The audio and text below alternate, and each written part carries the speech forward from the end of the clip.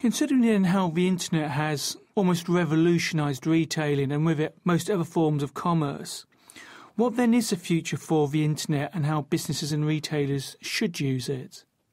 Well, it's quite interesting because going back to those early predictions, we talked about the high street being under threat. And I think there is evidence to say, yes, actually, in its present form, it is under threat. We are seeing many companies reduce their presence on the high street and offering what they call multi-channel retailing. And what that means is that wherever the customer wants to buy, then the retailer has to enable that. So what that means in reality is a high street presence, an online presence, a mobile presence, if it's relevant, a social media presence, so that wherever the customer touches the business, they can communicate. So that means for the high street, we are likely to see more shrinkage, less stores in the long term. We do have new forms of retailers actually coming in. We've seen and we talk about Amazon, but they're not the only one. There are many young entrepreneurs and entrepreneurs indeed of all ages who are spotting opportunities online. Jamie Murray-Wells, who set up Glasses Direct, spotted an opportunity in the ophthalmic value chain to deliver, as the brand name says, Glasses Direct, without the clinical side of the business. And he's developed a very, very successful and growing online business.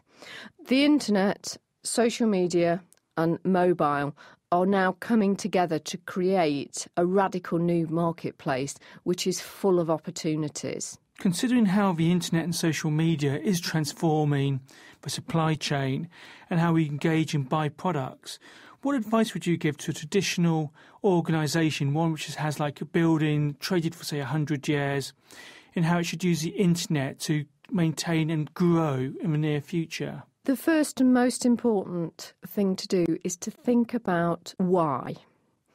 Establish clarity of purpose. What is it that the company is trying to do online? The opportunities are to develop a communication dialogue, to sell online, to offer a whole platform of interactive services, to then integrate the technology across the whole of the business. In the first place, a business must be clear about what it's trying to achieve. It must then also understand the marketplace that it wishes to go into.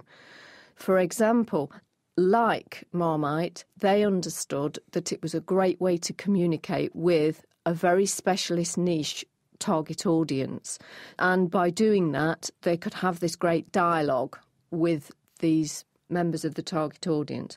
So you need to have that detailed, perhaps even more so than in our classic marketing teaching, to really know what kind of experiences have your target audiences had and what are they looking for. The next thing to think about is the relative advantage that can be garnered from using the technology. There's no point in using technology for technology's sake.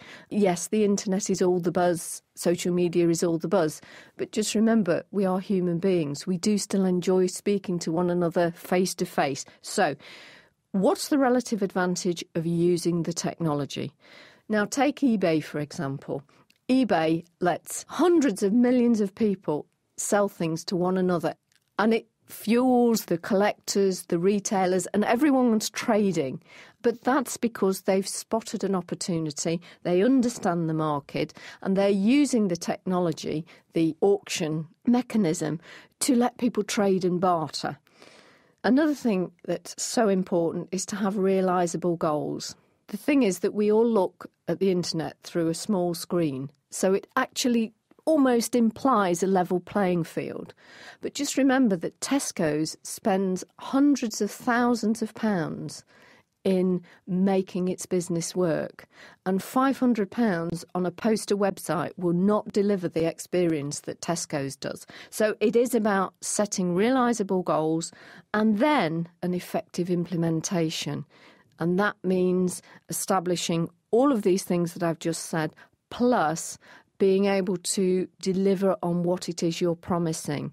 So Boo.com, for example, a classic textbook case of a business failure, set out to open a global business in 18 countries simultaneously with limited knowledge of the technology, limited knowledge of the products that they were selling, and very quickly the business collapsed. So, just to summarise, clarity of purpose, understand the market, establish the relative advantage of using the technology, set realisable goals, and make sure you put together an effective implementation. Fiona, that's been fascinating, and I'd like to thank you for coming in today and sharing us your thoughts about the future of the internet and how it affects retailers and businesses.